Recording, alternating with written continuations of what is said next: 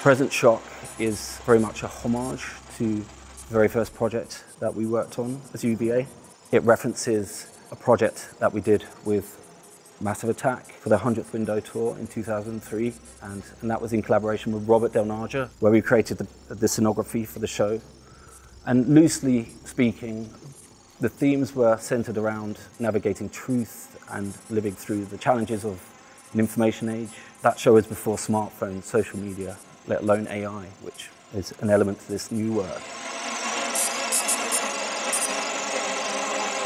When the visitor walks into the installation, they're confronted with this huge monolithic informational display, and it kind of fluctuates between chaos and order. It's comprised of statistical clocks that run in real time and algorithmically generated news headlines, and patterns and themes emerge, and then it descends back into chaos.